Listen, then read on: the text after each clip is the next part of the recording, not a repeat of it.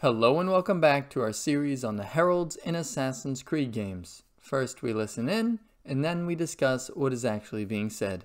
Without any further ado, let's let the herald talk.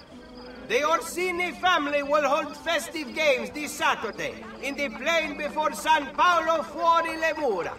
Richer prizes for all games champions promised. 4,000 gold Scudi to the most valente cavaliere, as well as the favor of Donna Lucha Orsini. I figure we have three major things to discuss with this announcement. The Orsini family, the San Polo Fuori Mura, and Scudi. Pardon my Italian. The House of Orsini was a prominent family in the city of Rome that would eventually boast over a dozen cardinals and a trio of popes.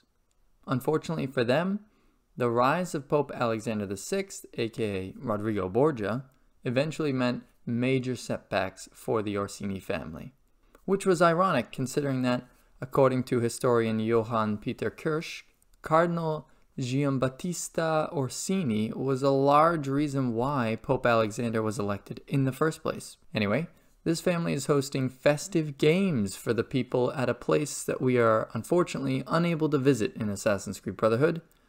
The San Polo Fuori Mura is located to the southwest of the available map and along the Tiber River. If we were able to visit this grand event, we might be able to win quite a large sum of money. The scudo, or scudi for plural, was the name for a number of different coins used in different states across Italy. If we are the bravest participant, then we shall win the money. The Colonna family wishes it to be known a great tourney will be held this Saturday in the field beyond San Lorenzo, Fuori, Mura.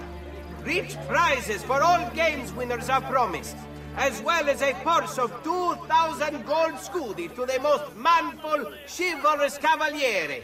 Whoa, hey now, Rome is going to be partying quite a bit.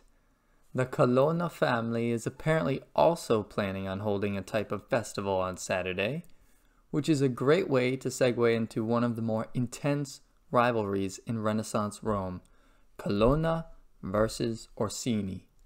The Colonna boast about a half-dozen cardinals in their history and managed to secure one pope, Martin V, whose election effectively ended the Western Schism.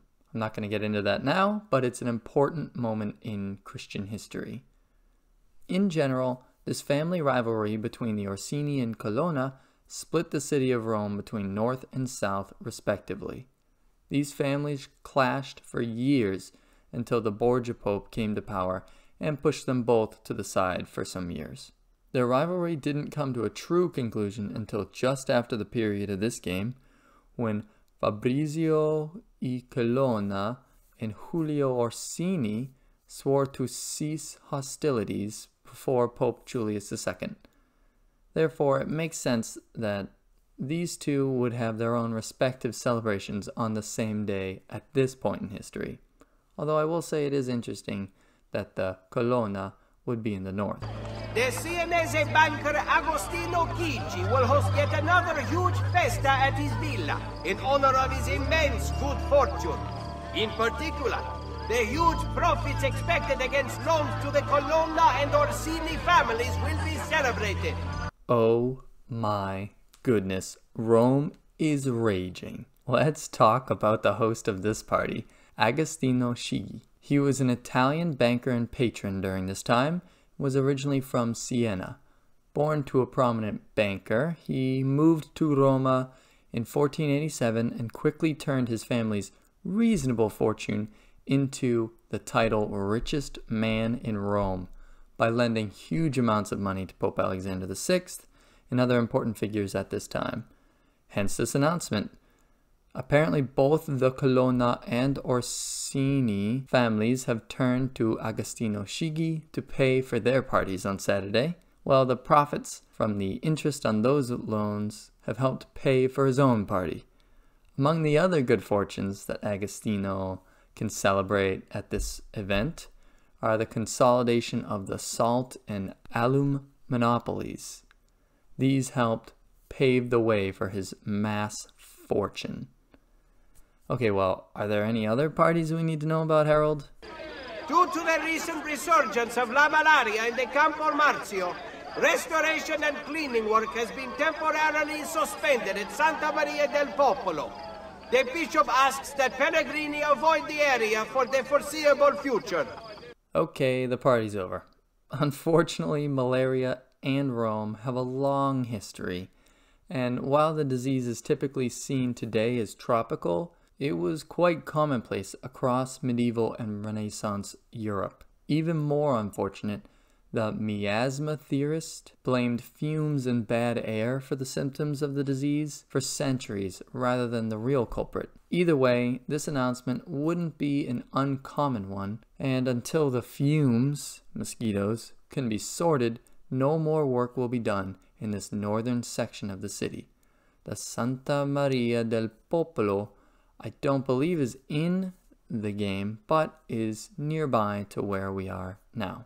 The Consiglio Rionale reminds visiting Pellegrini to walk with an eye open for overhanging architectural sanitation features.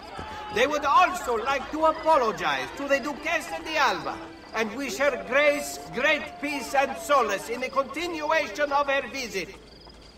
And while we are partying and avoiding malaria, we also need to be aware of overhanging architectural sanitation features.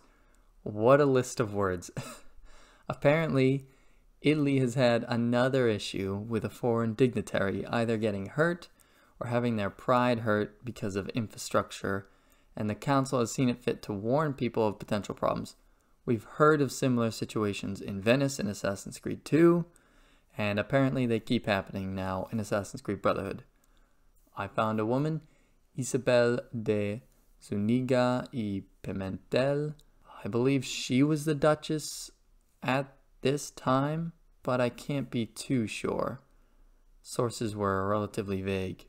And thank you so much for watching and listening in. I hope you enjoyed this video, and I ask that you please like and subscribe for more Assassin's Creed content. I make it mainly for myself, and if anyone else can enjoy, that's great too. Thank you and have a great day.